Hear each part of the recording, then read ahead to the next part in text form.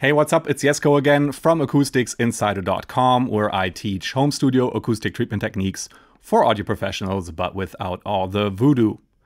Now, in this video, I want to talk to you about subwoofers, and in particular, 3 things that I need you to get right before actually investing in a sub. Yeah, because maybe you're in this situation where you're not hearing the low end properly, or there's some imbalance there. Maybe you've done some measurements, you've seen some bad dips in the frequency response, or your speakers are just really small and you want some more low frequency extension, some more oomph from your system. And so now you're looking at different subwoofers, wondering if this is the time to take the plunge.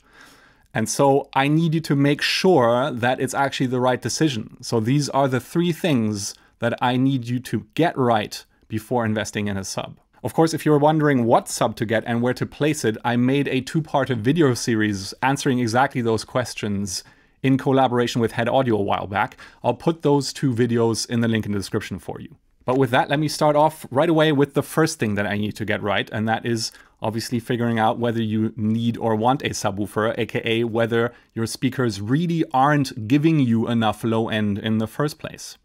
And that means getting the low end from your speakers right. And that means making sure that you've got a good low frequency balance at your listening position, right? So if you are in this situation where you're getting a poor bass response, there's not enough punch, maybe there's not enough sub, but on paper your speakers should be giving you this, then that's an indication that you haven't set up correctly in your room. And I'm consciously not saying setting up your speakers, because this is a question of the right listening position, right? Because a good low end balance is one where all the standing waves that get created in your room are roughly balanced against each other in a way to give you an overall even low end balance. And this is a question of your positioning in the room. I call these spots the low end sweet spot, and there are usually only 1 or 2 in any room. And you need to make sure that your listening position is placed in one of those, because then if you set up your speakers correctly, they will play energy into this standing wave pattern, and that gets created in a balanced way at your listening position.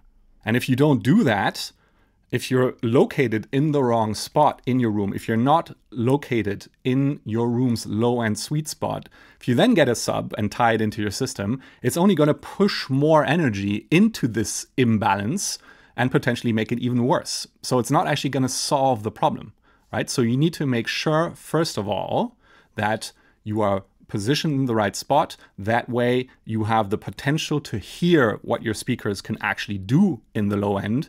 And then you can make an educated decision whether you actually need or want a sub. Now, of course, the question is, how do you find that low end sweet spot in your room? And you can do that with a bunch of measurements or with a whole lot of trial and error. But in my opinion, there's a much easier and quicker way, a structured listening test. That's why I developed the bass hunter technique. It's basically a structured listening test that guides you through isolating the standing wave pattern in your room, making sure it's kind of the worst it can be, and then giving you a systematic way to test the locations in your room, the spots in your room where the low end is actually balanced. And you can get that completely for free at the link in the description, the free guide to my bass hunter technique, which walks you through this exact process of finding your room's low end sweet spot and then making sure that your listening position is placed there. Yeah, so this is something that I really, really recommend that you go through if you haven't done it already, in order to make sure that you're really hearing the low end from your speakers properly, so that you can make an educated decision of whether you actually need a sub or not. The second thing that I need you to get right is to go into this with the right mindset, and that is that the point of the sub isn't to fix low end issues. Obviously, that kind of ties in with what I just said. But let's say you've found your low end sweet spot in your room. You've placed your listening position there. You've set up your speakers correctly, so you know you're getting the best out of the speakers you can. But there are still a whole bunch of peaks and dips in the response. You're really hearing those holds. You're still hearing a lack of energy in certain frequency regions. And so now you're wondering whether the sub is the right tool to even those out. So in some cases, a subwoofer can help reducing dips in the frequency response. In particular, if they are caused by reflections. So a typical example would be the floor reflection, and another one would be speaker boundary interference, which is also a type of reflection. And both of these can cause heavy and very deep narrow notches, dips in the frequency response. But obviously this will only work if those dips are in a region that will be taken over, that will be covered by the sub. So usually anything below around 80 Hertz. And in many cases, these effects are actually higher up in the spectrum. And in that case, the sub won't do you any good at all. And of course, most importantly, a sub can't actually counteract room modes in any way, right? It's just a matter of how much energy you're pushing into those room modes. And so it can only basically make the effect of room modes stronger, which is why I want you to look at point 1 again, figuring out the spot in your room where those standing waves are balanced against each other, because that's the only way that you can kind of put more energy into the system and still maintain a balanced low end. So a sub isn't the right tool to fix bass issues, and in particular if you don't know what's causing them, because in all likelihood it's actually standing waves and a sub won't help you with that. The point of a sub is to give you more low frequency extension, give you energy at lower frequencies than your speakers already reproduce, and to some extent also just to give you more power, right? So that is the reason why you would want to get a sub.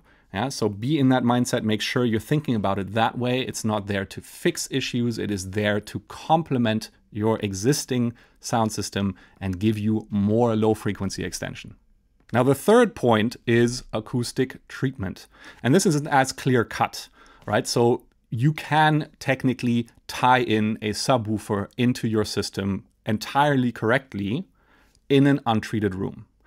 And if you've done what I just said, if you've positioned yourself in your low end sweet spot and you've tied in your subwoofer correctly, then you will get a correct frequency response, a correct response from that entire setup to the capabilities that your room can reproduce these, or it doesn't destroy it basically. Yeah, so it can be done, but in many cases it's not particularly pretty. Yeah, so at a minimum, I would suggest that you have some basic treatment in the room to take care of some reflections, reduce the overall reverb time, just make the room less echoey, let's call it. Yeah, that's kind of the minimum requirement I would say to have in place before you want to invest in a subwoofer, just because it'll clean up the sound to some extent. Even though the low end won't really be improved by this treatment, it is still something that overall will give you the benefit of better sound. And when you then tie in a subwoofer, it is much less confusing and much less overwhelming in terms of what's happening to the sound. Of course, ideally, I recommend you invest in proper low-end control in your studio even before you get a sub. Again, this kind of ties in with the 2 points I made before, because even if you've placed your listening position correctly, you've got a balanced low end, if the bass is completely untreated, you still will have very strong effects from standing waves. And the only way to reduce that is with actual low end control, proper bass trapping. Yeah? And only then will the benefit of the sub really shine. But since this is something you can very easily do kind of once you've gotten the sub, made sure everything is set up correctly, it's tied in correctly, and you still find that the bass is basically too boomy and there's just too much going on, you can still then invest in bass trapping without any issues, right? So it's something that you can also kind of figure out once you've gotten the sub.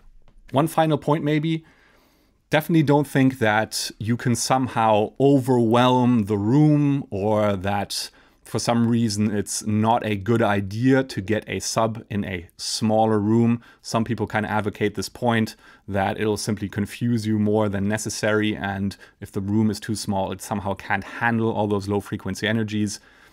Technically, this isn't true, and when it comes to the point of you being overwhelmed, in my opinion, if you are serious about your craft, you need to hear those low frequencies, and the only way to learn how to properly work with them is to dive into this journey of getting those low frequencies, making sure they're controlled in your room, and actually learning to work with them. Yeah, that's the only way that you'll actually get to the point where you will have full control over the music that you're working on. Yeah, so if you're interested in getting a sub, make sure you're remembering these 3 points. So making sure that you actually want one and that your speakers aren't already potentially giving you what you need and you're just setting yourself up incorrectly in the room. Make sure that you're not doing this because you think it'll fix any issues, because a subwoofer just isn't the right tool for the job. And finally, do understand that the sub will only really shine if you get proper low-end control in your room and you've damped those standing waves, because that is the only way for the sub to really do its job. So keep those 3 points in mind. If you're looking at investing in a sub, make sure you've got those all covered. And then, in my opinion, you should totally get one. Subs are great. Subs are awesome. I love mine, and I wouldn't want to do without it. So with that, let's get back to learning to trust your ears and having fun making music in the studio. I'll see you soon.